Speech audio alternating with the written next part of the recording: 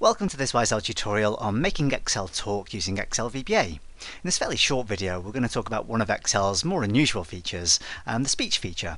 And we're going to show you to start with how to use the speak method to make Excel speak a string of text out loud. We'll give you a bit of information about how you can choose the voice that Excel speaks in, which depends a little bit on which version of Windows you're using and which voice packs you've got installed. To make things slightly more practical, although still having a bit of fun with Excel here, we're going to show you how you can get Excel to speak the contents of cells, and we're going to build a little search feature which Excel will speak the results of rather than display on a message, for instance. And then the final thing we'll do is have a quick look at linking up the speech feature to some of the basic workbook events. So, a little bit of fun in this video, let's get started. Let's start by showing you the absolute basics of how to make Excel speak a phrase out loud.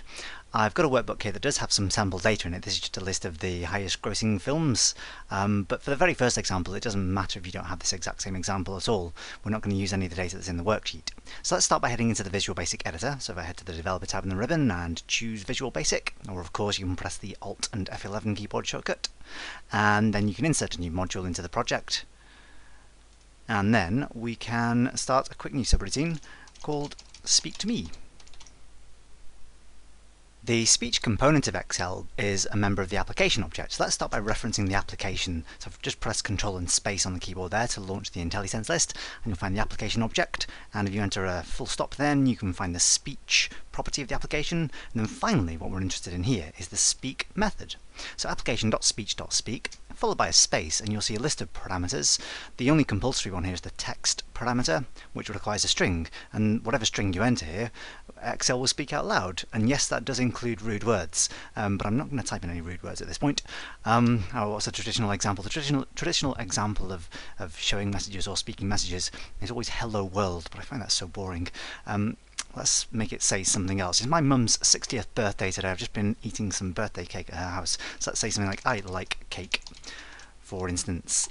And then if I wanted to execute that to make Excel speak out loud, all I need to do is run the subroutine. So I can do that either by clicking the green triangle, of course, or pressing the F5 key on the keyboard. And if I do that, I like cake. There you go, Excel likes cake.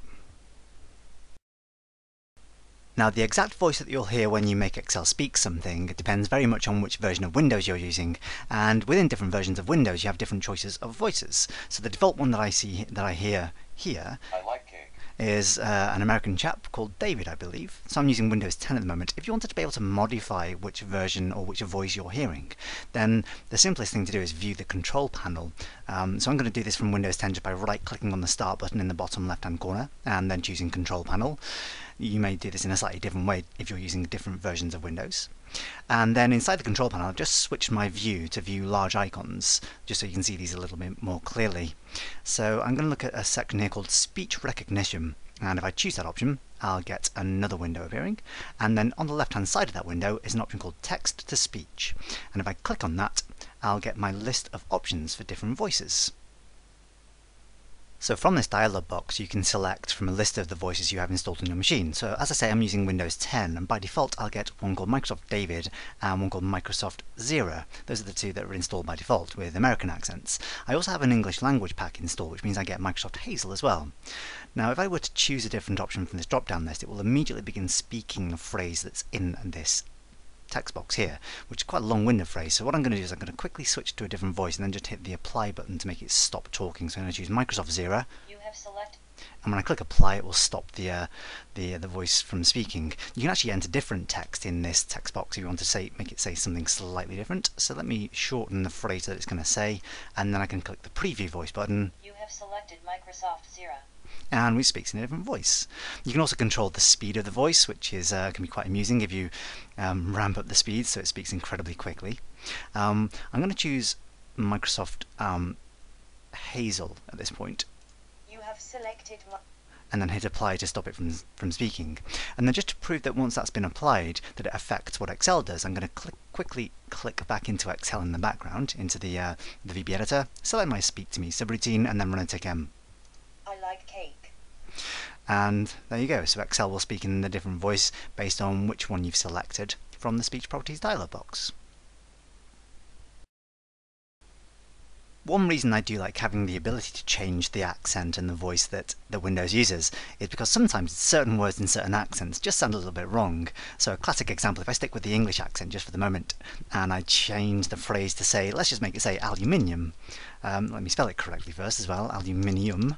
And then if I make Hazel say this, Aluminium. sounds perfectly normal in an English accent. If I change the voice back to David, however, You have selected and then make David say aluminium, aluminium. it just sounds a little bit wrong to me. So if I wanted David to pronounce it correctly for his accent, Aluminum. I could spell aluminium incorrectly to make him pronounce it correctly. You can have a lot of fun with that, so I'm poking fun at my colleagues across the pond there. But yeah, you can have a lot of fun with changing the voice and using different accents.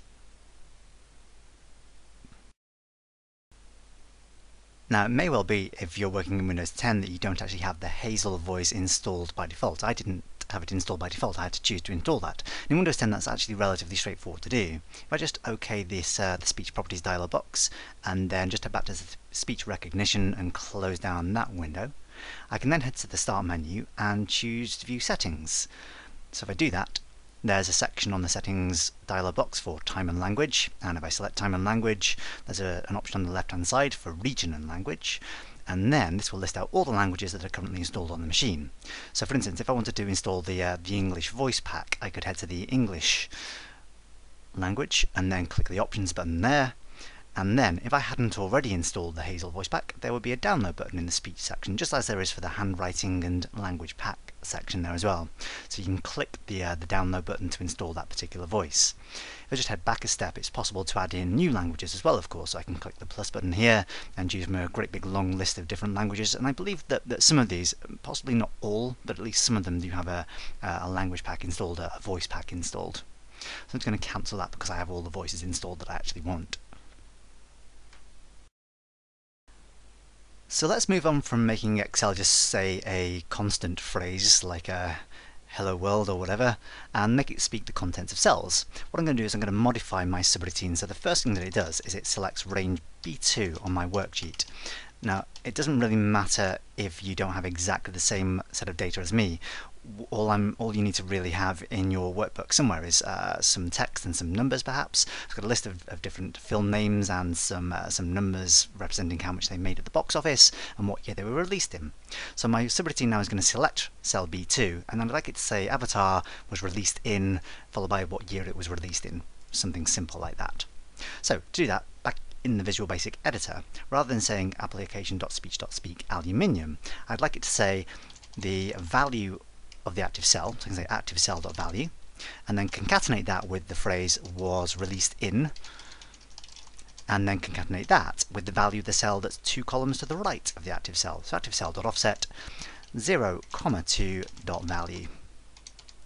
And having done that, if I were to simply execute the subroutine at this point, Avatar was released in 2009. there we go. So it speaks the content of cells as well as literal text that you can enter into the speak method. We could take this a little bit further now and maybe build a very simple search system which would allow the user to find a film in the list and then have the system speak some information about that film. We've done this sort of thing a couple of times in previous videos. There's a video on using the find and find next methods in Excel VBA that's part of this series already, so I won't go into quite as much detail in this video, but just to build up something very simple, I'm going to declare a simple variable at the top that says something like film name as string.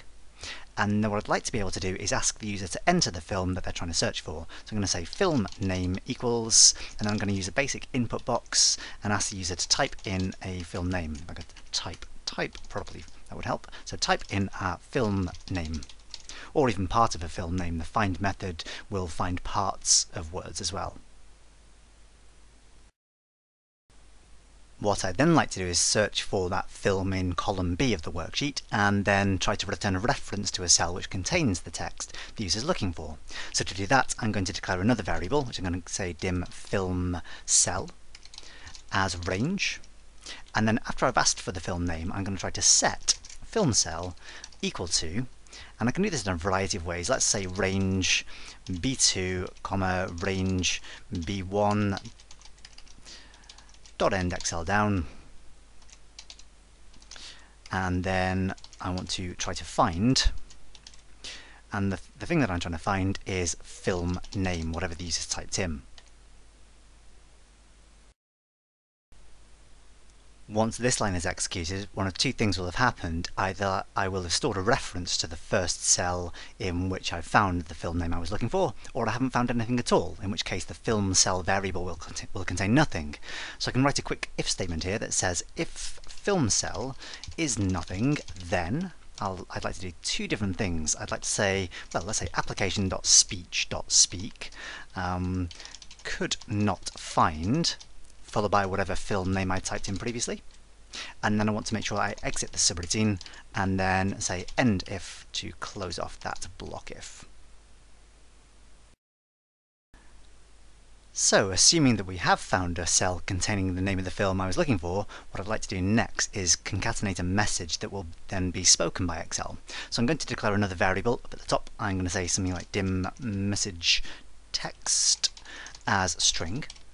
And then after my if statement, I'm going to say message text equals, and then essentially my message text is going to be equal to the phrase that I concatenated earlier.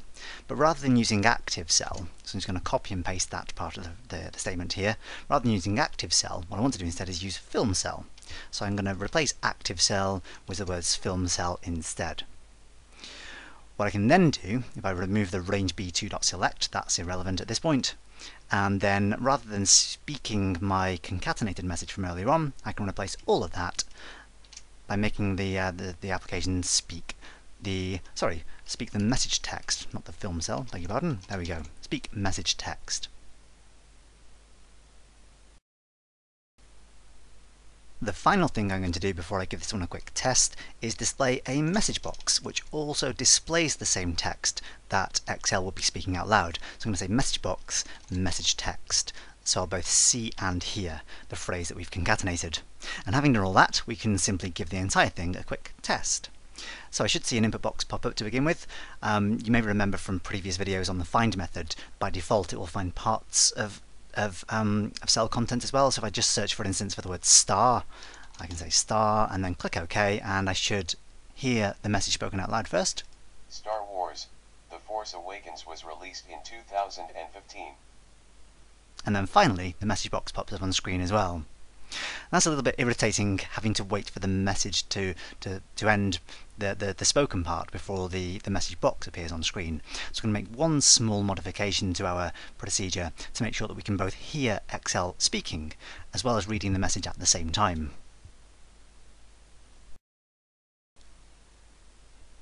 Back in the VBA editor then, and we've got this application.speech.speak message text line. At the end of that line, if I got you to type in a comma at the end, you ought to see the tooltip pop back up with a list of extra parameters. The second parameter is speak async, or speak asynchronously. If we say speak asynchronously, then the speech can begin, but the rest of the subroutine can continue before the speech is finished. So I'm going to set the speak async property or parameter to true. And having done that, let's give this one a quick extra test. If we run it one more time, and I'll search for, let's search for a shorter film name this time. Let's go for Frozen. I haven't seen it, but I'm sure some of you have. So if I search for Frozen. Frozen was released in 2013. So you can see that the speech was continuing while the message box was displayed on the screen. So basically, if you set the async parameter to true, or speak async parameter to true, it means that the rest of your subroutine can proceed while the speech is continuing. For me, the best part of this entire system is what happens if you search for text which doesn't exist in the list, particularly if that's sort of nonsensical text. So when we trigger this little if statement to say it could not find what we searched for, if I run the subroutine again and search for something which clearly isn't going to appear in the list, and then click OK, the results are... Could not find Assist. Which I think you can have absolutely endless hours of fun listening to Excel struggle to pronounce nonsensical strings of text. Now, the speech feature might not be the most useful thing you'll encounter in Excel VBA, but you can have a bit of fun with this. One of the quite cool things you can do is link in the speech feature to events of the workbook and the worksheet.